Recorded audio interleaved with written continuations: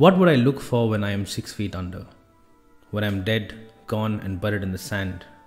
When my coffin is ready and the sermon that was planned? What would my body look like, lifeless and cold? I hope I rest 6 feet under after I grow old. My life would have been lived and my senses would have died. No more tears or joy, no matter how hard I cried. Would my face rest with a smile even though I know none? So the world would know that I was always a cheerful one. The men would clad black and the women in sorrow. The children would know nothing, for there's always a tomorrow. They would walk up to the bed at the altar where I lay, with a few tears in their eyes and nothing left to say. A handful will hold my hand, a few will stare and walk by. A certain number will wail and the rest will cry. I might not have done great things, I might not have lied. All that I would have done was loved and tried. My family would take the front rows and my friends the next. They might have all just been informed by text. They would sit silently and look at my pictures while the priest read out the scriptures. My friends would probably be seeing each other after eons, thinking about the parties we had under lights and neons. I hope they remember the times we laughed at our lives. I hope they remember the coffees and the long drives. I hope they pick up on memories from the mind so bleak. I hope they reminisce and smile when they speak. The sermon might not interest them nor the flowers at my feet. I hope they don't fight no matter when we meet. My wife would be holding on to the kids and weave the story of how their father basked in life's glory. She would tell them how we met and how we fell in love. She would go on about how we fit like a hand in glove. She would tell them how much I hurt when I make mistakes. She would go on about the times we burnt them at the stakes. She would tell them what a father I chose to be. She would go on saying the children were my life's key. She would tell them how truly I loved them, how much I held them and fed them. How I felt at their first cry and their first words. How I showed them the sun and the morning birds. Just as the preacher utters his final few lines, a friend would rise up and slowly walk towards the blinds. The man who stood beside me through ages and strife would now be standing at the pulpit to talk about my life. He would take out a sheet of paper folded in half, crumpled by its looks and attached to my photograph. He would mention the person that I was and the love that I gave. He would utter the names of all the lives I did save. He would talk about the man that I was and the friend that I am. He would declare that my love was never a sham. My eulogy would be read out aloud over speakers to the world, giving them clarity about the lines that were to unfold. His tears would soak the disfigured sheet of paper, building up his speech to be an icebreaker. Mentioning the songs I sang and the girls I sang them for, the times I went on stage and was asked for an encore. Let him tell the world how love changed my life and changed it whole. Let there be no one who does not know, not a single soul.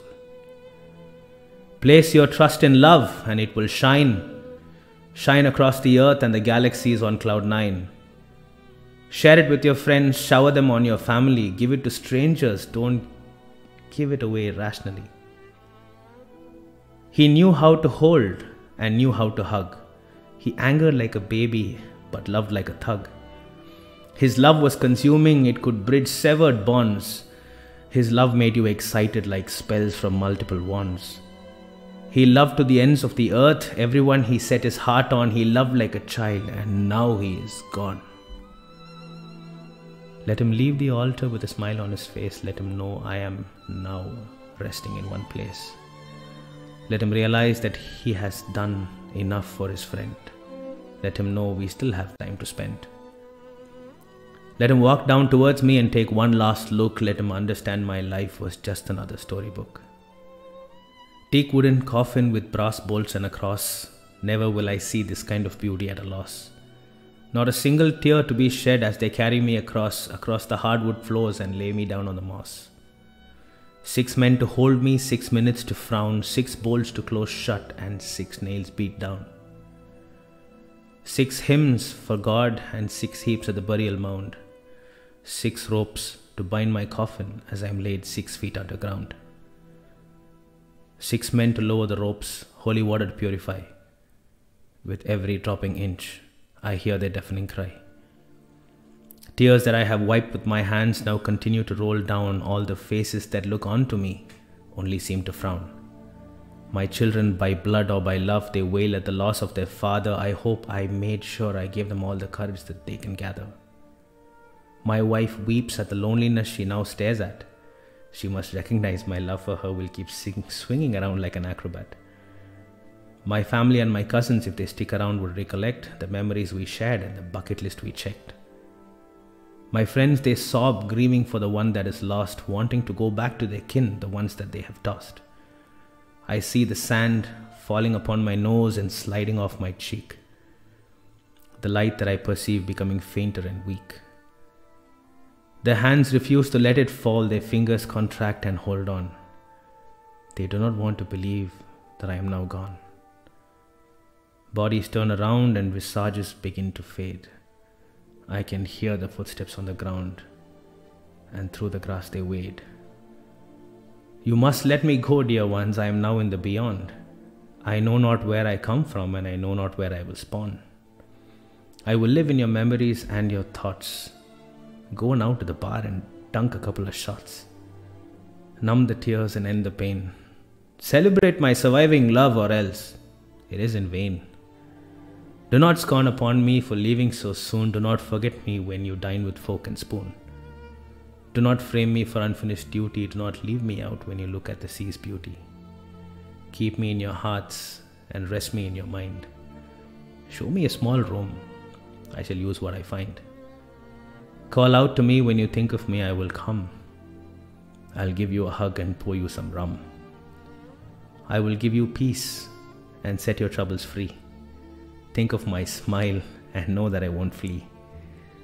Don't ask me if I am gone or where I would be. I have no wells. I am no absentee. Set a plate for me at the dining table. Pour a glass of wine when mother recounts a fable. Think of the love I've given. It wasn't free. I've given it at a cost of my troubles. Not one, not two, not three. I began to love from the moment it showed itself to me while stargazing, enjoying the breeze and listening to the sea. In dark places and through gloomy shadows you may walk, my love will support you. I stand like obsidian rock. My love knows no bounds, it knows no gender, it cannot even hurt the ever-present daily offender. Think of me when you see a smile or a holding hand. No matter where you think of me, beside you I will stand. Think of me when you see the setting vermilion sun. I will be nowhere else. I'm not going to run. I will use the breeze to wrap around you. I will use the stars to watch over you. I will be your ever-beating heart. I will not be pulled apart. I will come again to you in the flesh ever so mild, in the happiness of a stranger or the joy of a child. My love for you will never disappear. I was, I am, and will always be here. Goodbye.